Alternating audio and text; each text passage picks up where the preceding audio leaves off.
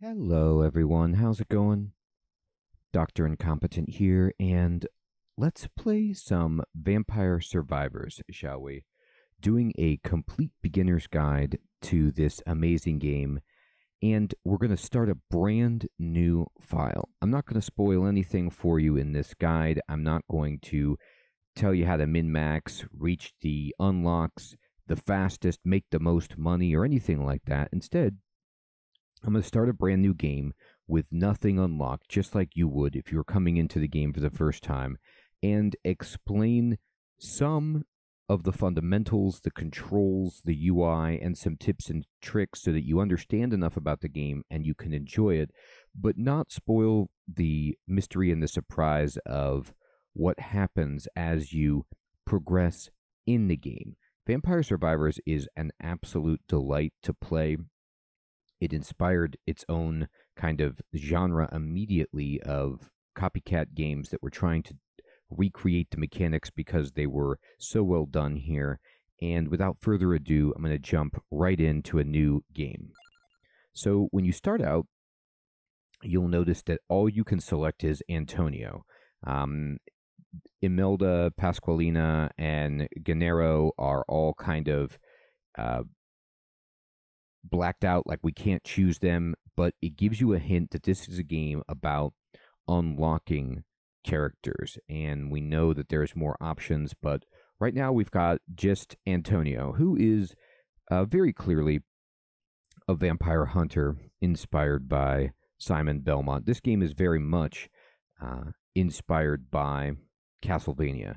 So Antonio uses a whip, and it says gains 10% more damage every 10 levels, max of plus 50%. So this is the benefit of this attack that he starts out with. So this is kind of the base weapon that you begin with, but as you'll see, we're going to get many more attacks other than this. So we're going to say, okay, very good, and we're just going to click confirm, and he highlights, and then we say start. Now, again, you're going to see a bunch of different options for stages to go to, but we can't get there because we haven't discovered them. So right now we can only play on the Mad Forest, once a thriving haven, now a dumping ground for evil. A vampire is said to be the root of this evil, but we can find only mayhem and roast chicken. Indeed, roast chicken, delicious, fills our health. So there's a time limit of 30 minutes. The clock speed is at 1, and our move speed for this level, we get a 10% bonus. Every level has different attributes that it begins with and requirements and enemies and things. So just pay attention to these as you select. But right now, there's only one choice. Let's jump in. So when you start Vampire Survivors, immediately what's going to take you is the fact that you can't do anything except move. I didn't understand this at first. I thought I had some control. You really don't. I got hit by a bat. All you can do is attack periodically. So Antonio is going to attack with his whip in the direction that he's facing. Okay, so you can control sort of where you hit, and it's somewhat aimable, but it just happens every so often. Now, you'll notice I'm picking up gems. This is what you're trying to do. You want to walk around. After you kill enemies, they can drop different things, and usually what they drop are gems of different colors.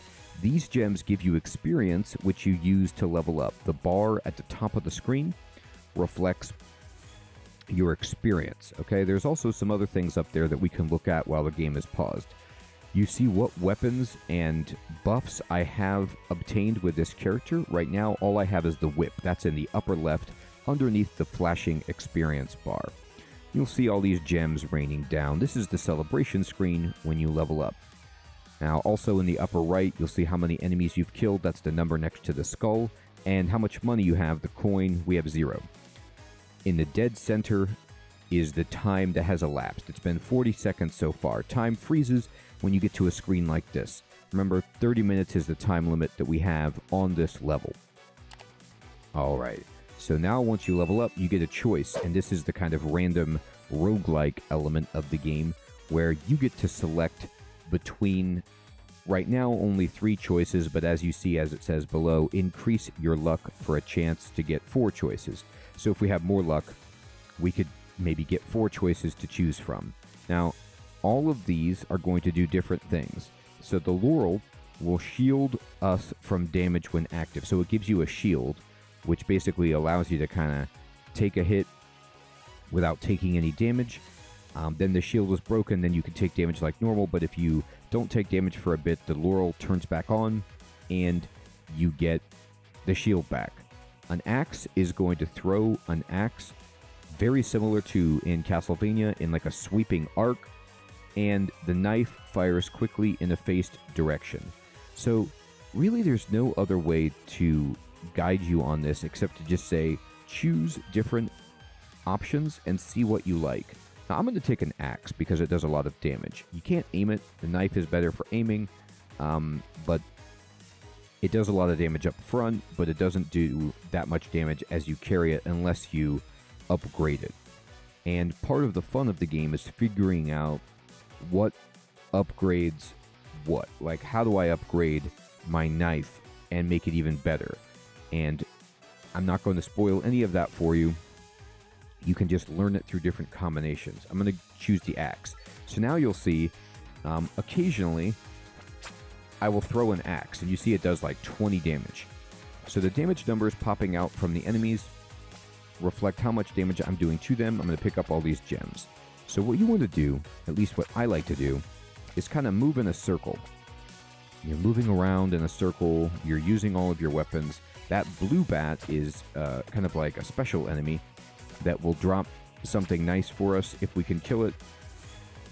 New enemies are moving in, these kind of shambling zombies. And it's like a shooter almost. You're just kind of dodging all these things. Now, I like to move in circles to just group the enemies together, but not move too far away from the gems that I want to collect. Now I'm coming back to collect some gems, and we've leveled up again. Now you'll notice that not only can I get new stuff, okay? You see in the upper left, I have my whip, I have my axe that I've earned. I can get a magic wand, I can get Santa water, which is holy water, or I can even level up my whip to fire another projectile. Now, in my opinion, at first, you really want to try to get as many different attacks going as you can, unless you're going for a specific build when you know more about what you're going for later. But at first, let's just try to get as many things as we can. So I'll take holy water, this is fine, and just so you can see it. Okay, so you see that blue kind of shimmering cloud? I threw the holy water. There it goes again. We're throwing an axe, we're whipping things, and when you can try to stand in and do a nice whip attack, but again, it happens very slowly. Now, the reason I recommend doing circles is because you don't want to move away from your gems and forget where they are. I can push start to pause the game, okay? But that's all I have. I don't really oh, watch out for this big wave of bats. So now things are going to get a little bit harder. You see that big wave of bats coming in, and I'm just going to get all this experience, even though I take some damage and level up. This map just goes around and around and around. It's enormous. So if you get too far away from your gems, you might lose track of where they are and not be able to claim them. They don't ever disappear. The only thing that can happen with the gems is if you move too far away off the screen, a bunch of blue gems might consolidate into one of these different colored gems. And the green gems are the next best, and then the red are better after that. And they just mean they give you more experience, but you don't lose anything. But if you can't find them, well, then you won't be able to level up. So you want to stay close enough to be able to try to get them, and yet you want to avoid getting hit, so it's kind of a balancing act. Now we've leveled up here, and also you'll notice on the left of the screen, there is a treasure chest that has dropped. So that bat that had the glow around it, that means it has a treasure.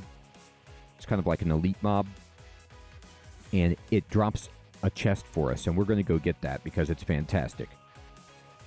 So we could level up our whip to fire another projectile. We could level up our holy water to fire another projectile and increase the area, or we could get the Bible.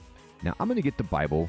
It's not great, but I like it because it just hits things around you. Some of these weapons that you're going to get do more damage. Some of them don't do as much damage, but they have great utility. Like they fire fast, or they keep enemies away from you. And you just have to kind of choose what you want for your particular build and what you like as a player. Now, your options are limited. In the upper left, you'll see there's a bunch of boxes. You don't get to choose indefinite weapons and items. There's a maximum right now that you can get. Now, I believe it is 12, but I'm not sure if that's only gotten through unlocks or if it's based on any other factors. I can't quite remember. It's been a while since I've played, but just know that you can't just keep taking different ones. Eventually, you'll get locked out, and all you will be able to do is level up the existing items. Now, at first, that doesn't matter, but later you're going to be going for different combinations when you know more about them. But right now, I'm just going to take this Bible to just science and show you what it does. Ouch. So the Bible, every once in a while, just makes a Bible float around us. And I'm coming to get this treasure chest. Bing. So when you get a treasure, you get this awesome screen, and it says, treasure found. And I say, okay, open it up. And you'll see a blue beam shooting out, and we're getting money, and we got a Bible. So the treasure basically will power up one of what you already have and give you some money. Okay, so we got ourselves a Bible upgrade, and we got 108 coins. Okay, fantastic. Now, this game is a roguelite in the sense that if we die, it's permadeath. We have to start over from the beginning. But roguelite means that there is an internal progression system that is behind that you are elevating as you go. And you do that through coins. So when you die and you are on the selection menus, you can start to spend these coins to purchase upgrades for your account, which will make you stronger, unlock new characters, and pump up your stats, give you new options so that you can cover more content. Now, right here we have some choices, and I'm going to take the shield. I'm going to take one defensive ability, and you'll see that now my character has a blue shield around him, and this just helps us kind of get some of these gems without having to worry about taking damage. Now, you see these flaming beacons. You can break these, and they have, right now we're getting coins and things, but sometimes they have food in them, the big roast chicken like they were talking about. So these are good to break just to get money, but occasionally you can get even better things than that. There's all sorts of different pickups that you can get in the game, and some of them are tremendous. There's the chicken, so you see we eat that, and we filled up our health, and we leveled up. So now at this point, there's no new options for us. These are all options we already had. So given that, what do we want? All right, well, I'll tell you what. I can make my shield better. I could get more projectiles with my whip, or I could get more axes, and I'll take more axes. You'll see we fire 2 axes now. And let's just go ahead and pick up a bunch of gems. Now, as time passes in the game, things are going to start getting harder and harder. There's a money bag, which is a different kind of pickup that you can get, which is just a whole bunch of coins at one time. So you see there's these like skeleton dudes that are they have some glaives and spears and bandanas. And again, just keep trying to go in a circle so you can cover the ground that you've cleared and move the enemies away from to collect your gems and get experience. Because if you don't get experience, one of the things I messed up at the first time I played was I just went in one direction trying to stay alive.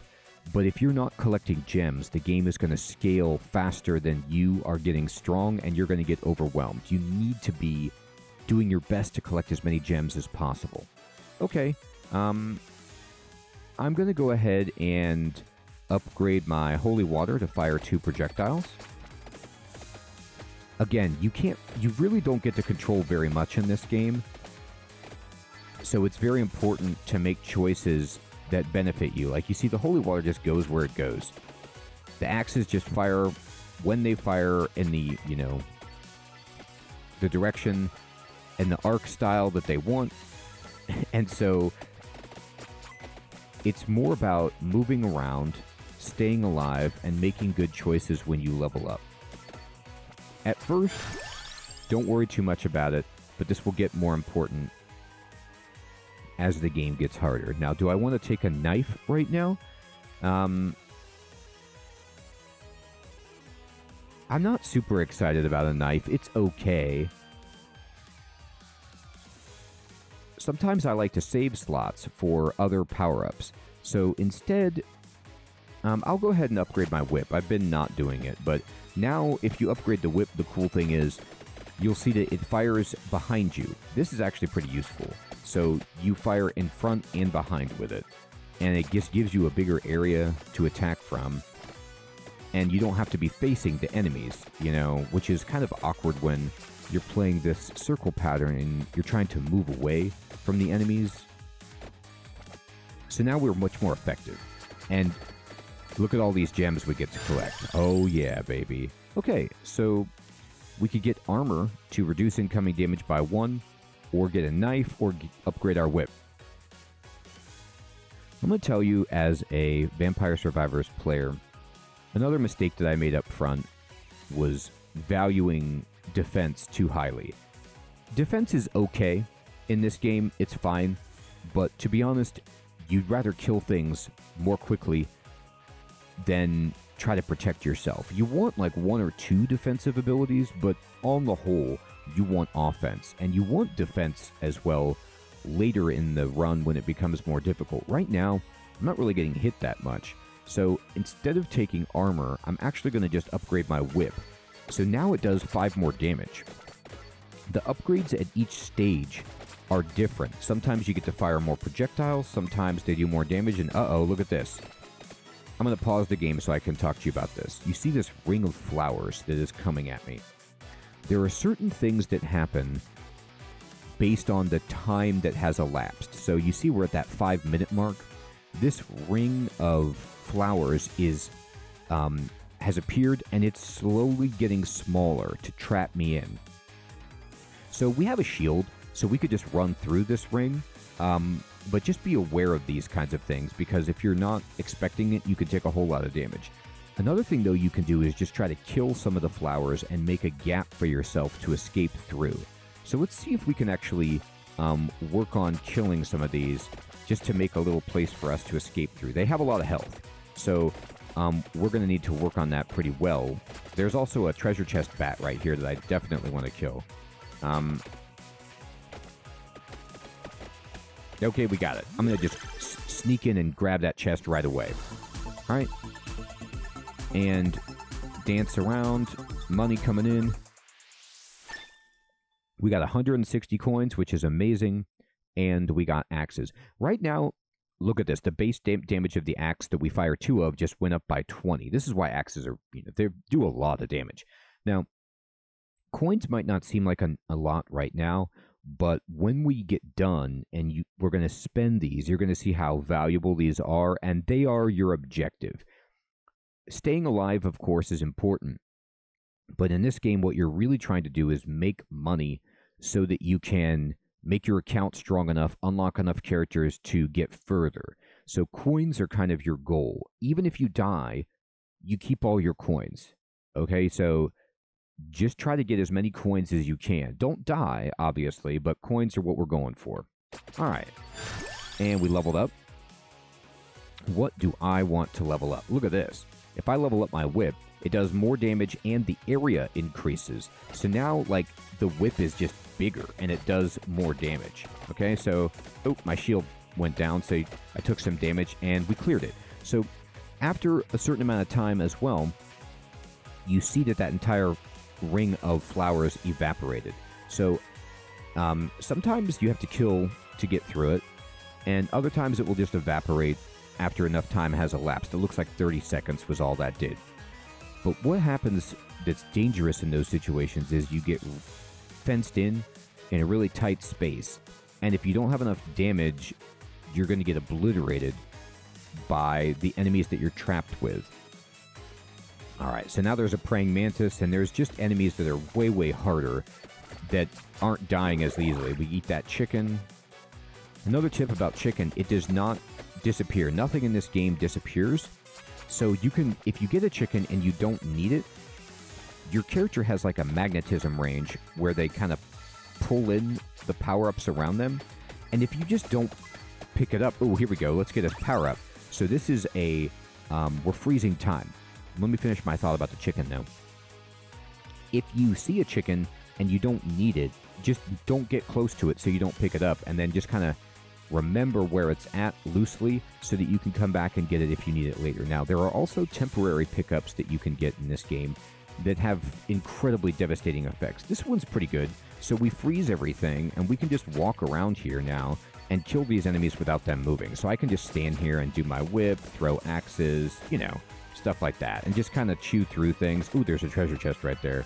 We definitely want to get that, but let's wait for our laurel to turn back on. Nice. Okay. I'm going to upgrade the Bible, actually,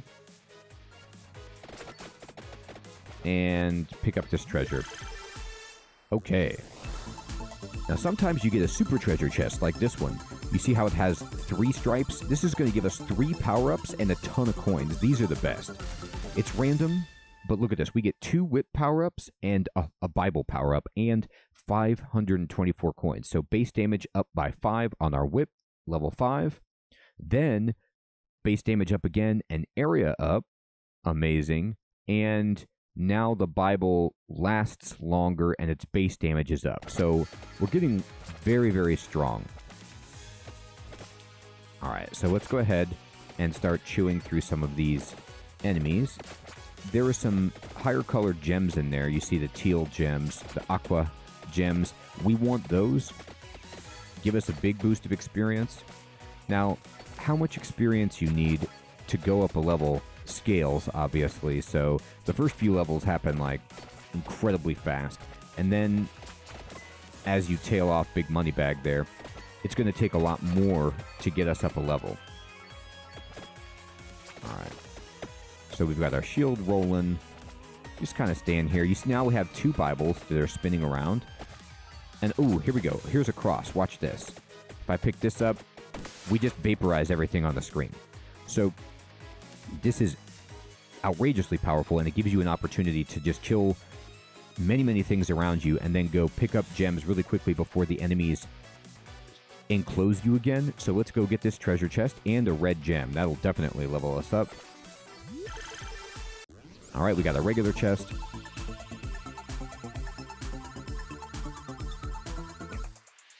Okay, we got another Bible power-up and 118 coins. And this gives us another projectile. Okay, and there we go. Oh, no, the red gem didn't level us up. I was wrong about that. I miscalculated how much experience we needed. Okay, so again, 2 defensive power-ups and 1 offensive power-up. I do not want armor. I'm going to take the holy water. And we're just going to kind of sneak through here, wait for our shield to get back, and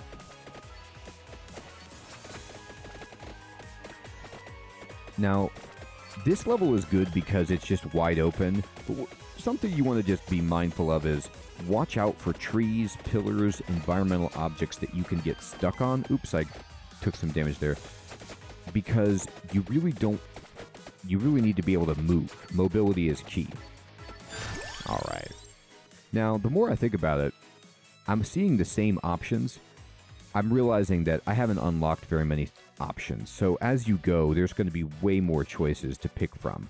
I'm just starting a brand new account, and it's hard to go back to 0 when I've, like my account with my main account, I've got so many things unlocked. Anyway, I'm going to take the axe. So the axe, as it passes through 2 more enemies, this just means it hits more things. So before it disappears, it's just going to pass through more enemies, doing all of its damage, which sounds really good to me.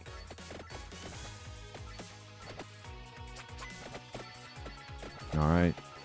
Just kind of going through. We've already killed 1,000 enemies. Pretty nice. 8 minutes in. Okay. Definitely going to take the axe to fire 3 axes and just let it happen. So, again, periodically there'll be those waves of bats and the like. And you just kind of need to look for gaps. I'm going to eat that chicken in the enemies so that you can sneak through. They don't move very fast, but neither do we. All right. And what do we got here? Money bag.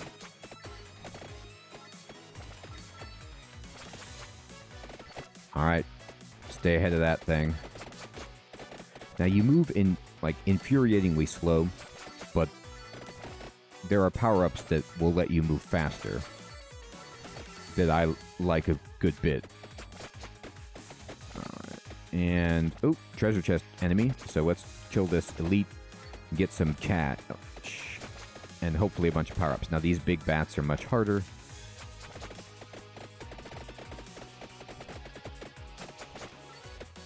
You see they're just like taking the axes like they're nothing. They're like, whatever. So sometimes it's a little bit harder to chew through that treasure chest mob. Oh. Okay. Almost got caught there by the wave without my shield. I might want to power up my shield at some point here. That's worth considering. All right, here we go. Oh, okay, magic wand. Yeah, we were offered this before, but ooh, base damage of axes up is amazing. No, I'll take magic wand. That's fine. So now you'll see that we just occasionally will shoot this little magic wand at the enemy that's closest to us. It's just another source of damage. You want a lot of different things happening. Okay, and at the 10-minute mark, the flowers are moving in, and there's a giant praying mantis over there, which is terrifying. I'm actually just going to use my shield to push through the flowers so that I don't get trapped with that big praying mantis. They were kind of like boss-type enemies. He'll drop good stuff, but he's quite formidable. Okay, now you see that arrow that's in the center right of the screen? That's indicating that there is something good there. It's usually a treasure chest. Actually, I think it's always a treasure chest, but sometimes it's another type of item as well. Let's go see what it is.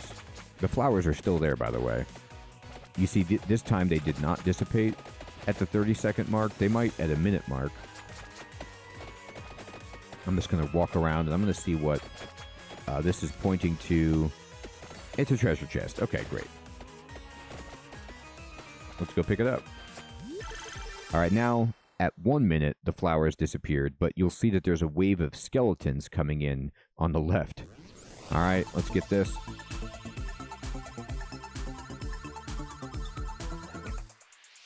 Okay, we got a whip upgrade. Now, the game will always tell you what it does on the bottom, so you can see it does just more damage for us. All right, level 7. Now we're trapped by skeletons, so you need to clear your way through. These are much easier, though, than the flowers, but at this point in the level, you're going to start getting a lot of enemies. And this is like when you might die, if you haven't already, which is just, you're going to get swarmed. And if you're not strong enough doing damage, it's going to be a bad time. All right, our shield is off, less than ideal. Okay. I'm actually going to power up my axe. I thought about powering up my shield, but no, I need to be doing more damage right now. Oh, God. All right, so I'm going to take some damage, trying to move through, and just suffer that silently. Okay. I'm going to try to move over here and get these gems. There's a bunch of gems that we haven't picked up yet. Sometimes you just will have to take damage, and it's about, like, how can I minimize the amount of damage that I'm going to take in my quest to survive.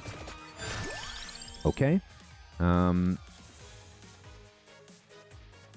Let's go ahead and start boosting up our Bible to see if it can help us create a buffer.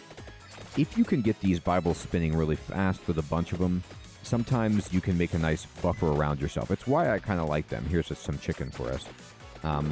Is that they don't do very much damage at all, but they at least affect an area around you to help clear space for yourself. Okay. I'm gonna boost the axe. It's kind of our best thing going right now, just to help clear stuff. And another thing you have to remember about, when you're... Okay, don't go in that trap right there. That's like a hedgerow of flowers. That's a box that if you walk in there, you can't get out unless you... There's only one way in, basically. Another thing you have to remember is, like, you're clearing enemies all over the place. So sometimes you need to go back where you were, and you're going to find out that, like, you devastated the enemies, and there's just a million gems waiting for you to pick up. Like, look how many gems are down here. So we just got some breathing room. We led the enemies up, and now we can come back down. I'm going to continue leveling up my axe. All right. Here we go. Now we found some spinach. The spinach is one of my favorites because it just boosts all your inflicted damage. So this is like every weapon that we have just does 10% more damage.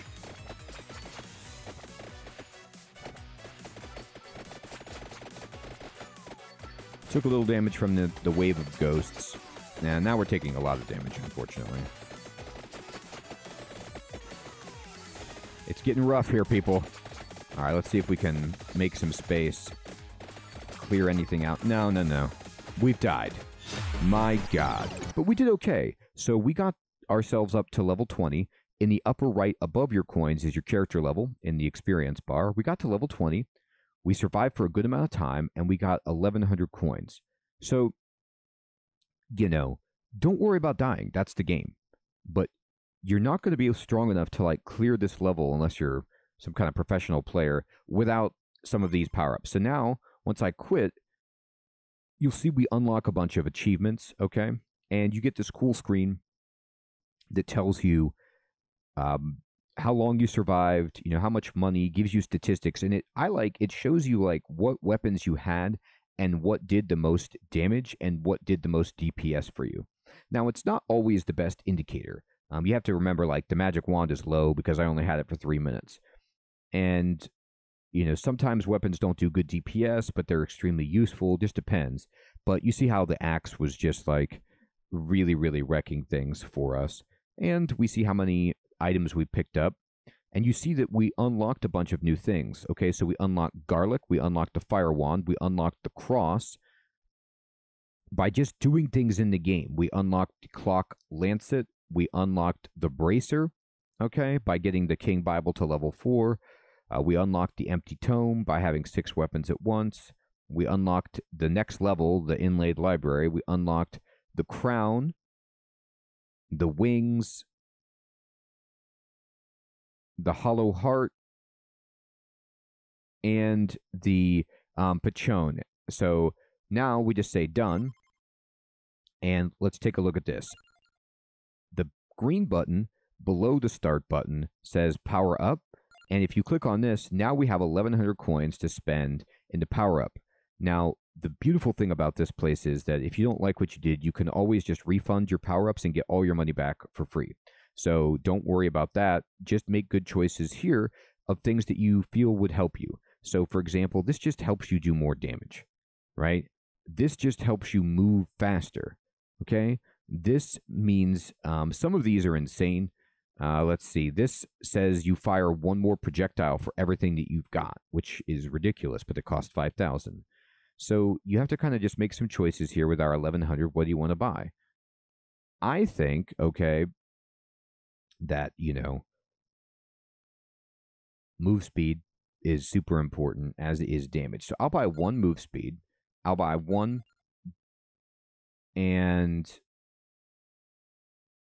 I'm going to buy more damage. Okay, so now we do more damage. Now, you could also buy magnet, which is actually really useful. All of these are super good, right? You could see what, gain more gold, get more experience, depending on what you want.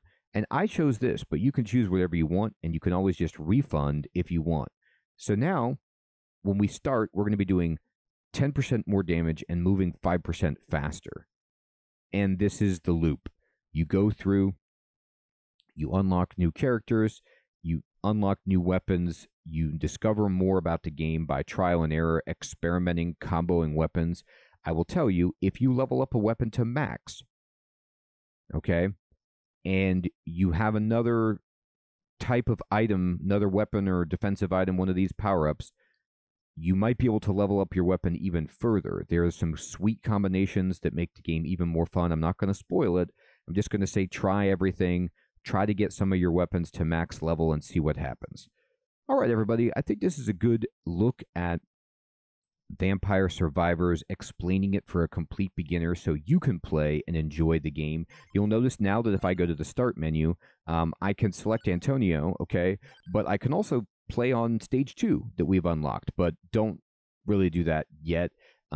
In my recommendation, you want to build up on the Mad Forest first, but you can always try it. There's no penalty for dying except that you have to start over. So thank you so much for watching. If you have any questions about Vampire Survivors, please put those in the comments below. Take care.